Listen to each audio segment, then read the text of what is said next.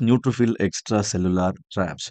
These are, as the name says, they are extracellular fibrillar networks which are made up of strings of DNA. These are the strings of the nuclear material which binds to the pathogenic microbes. These strings of DNA concentrate the antimicrobial substances.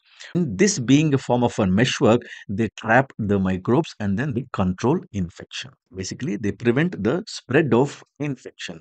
And that's how these neutrophil extracellular traps, they represent another important antimicrobial mechanism of neutrophils. They also have harmful role to the body, because persistent or excessive neutrophil extracellular traps, they can cause collateral tissue damage because we know that the histones and enzymes, they are cytotoxic. The NAT-chromatin, which contains the DNA, the histones, and the nucleoproteins, they act as the source of nuclear antigens, particularly in case of systemic lupus erythematosus and few other autoimmune disorders.